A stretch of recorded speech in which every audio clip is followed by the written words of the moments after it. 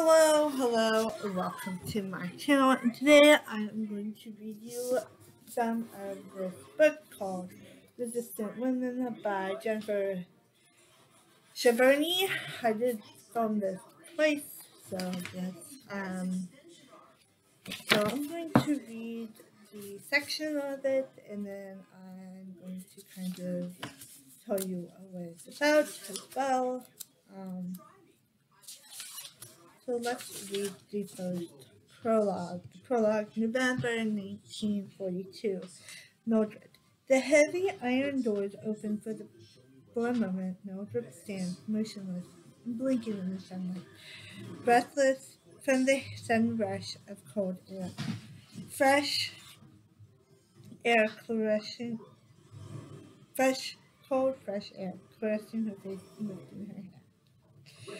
The guard propels her forward into the prison yard, her grip painful and unyielding around her upper arms.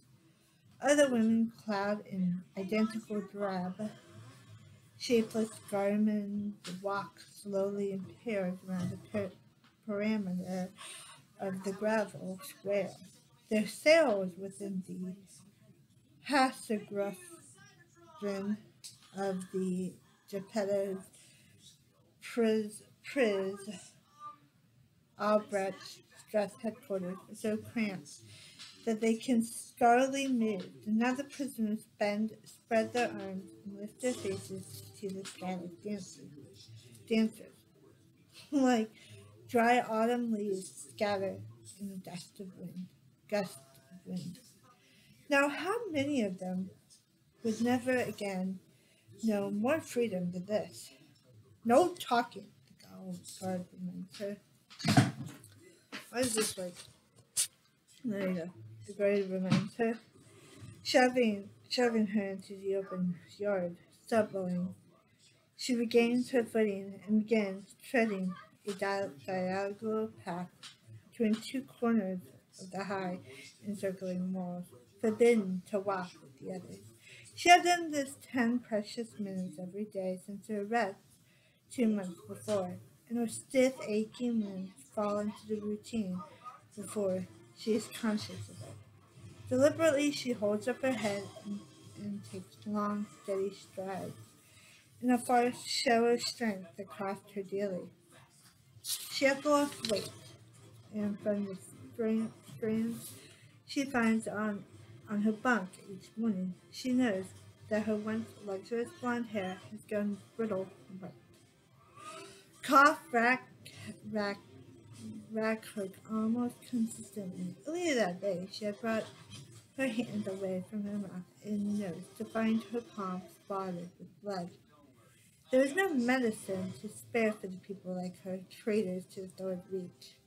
Although it is correct to call her a traitor, since she is American.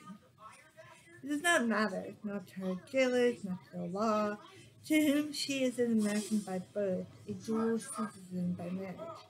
To Adolf Hitler, it matters very much that she is an American, or she would have been warned.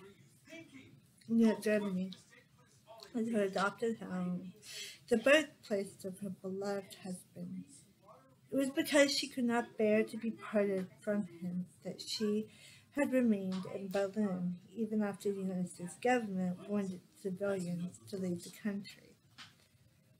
Avoid, her heart aches as she imagines him languishing in a crammed, cold, dimly lit cell like her own.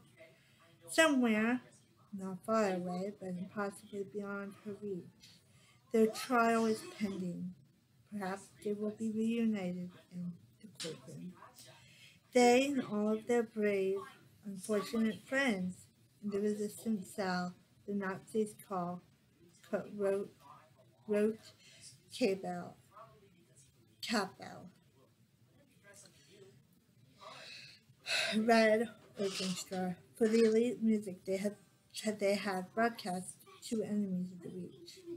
How strange it is that the Gestapo considered them so formidable an enemy, that they married to the sinister's name, like something plucked from a spinal cord.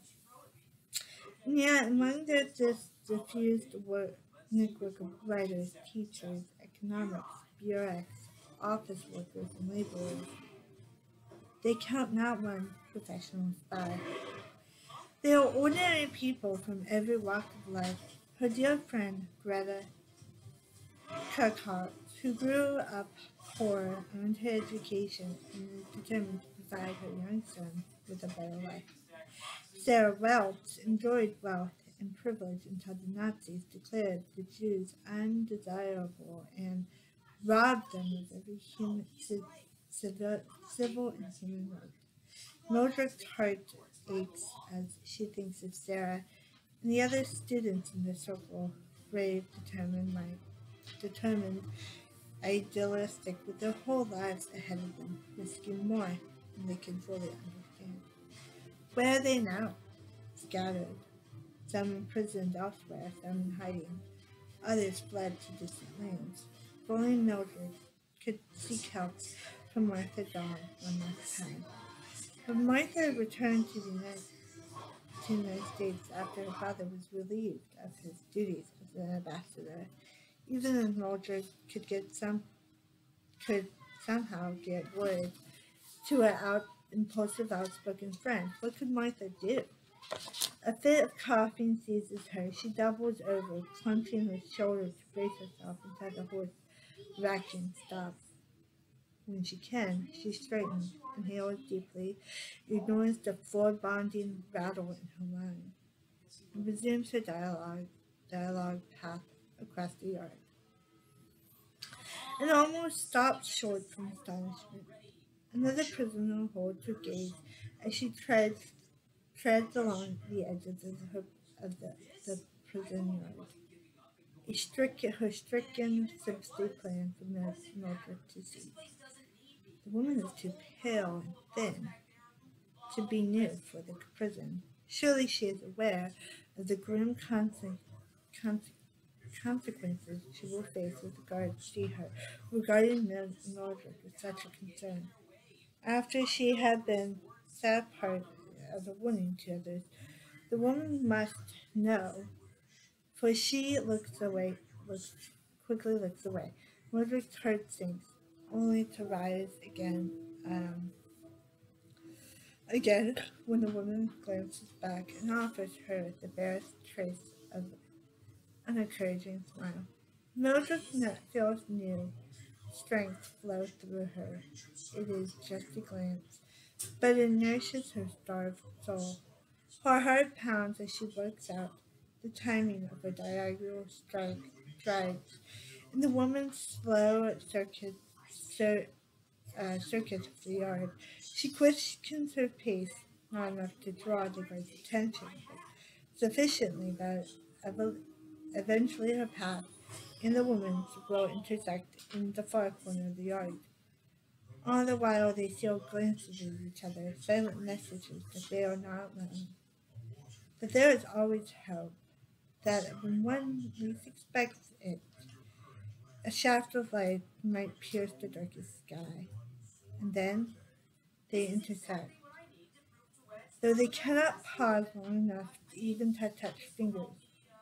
Take care of yourself, Mildred mumbles as they shuttle towards each other in a way. I'm in cell 25. Don't forget me when you get out. My name is Mildred Carmen. I'm Mildred Carmen, she repeats silently to herself as she turns to cross the yard again. Mildred Fish Carmen, wife, sister, aunt, author, scholar, teacher, resistance fighter, spy. Don't forget me. Very interesting. I want to read this so bad.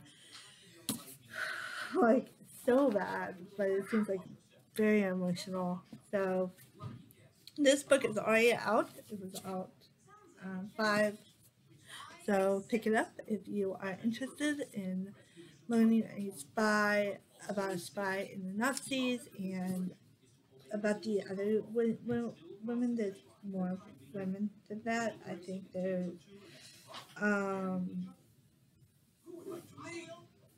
more stuff. This is kind of the story about how the Americans took down the Hitler's reign. So yeah, if you want to read that, it's a really long book. But yeah, if you want to read that, please get the book. It's already out now. Get your copy, and that is it. If you want to check out my below, check out my website. I do reviews on that pretty regularly, so just check that out to see. And you can also, down below is my Goodreads link as well, so if you want to, you can be my friend and we can read stuff together and stuff. And that is it.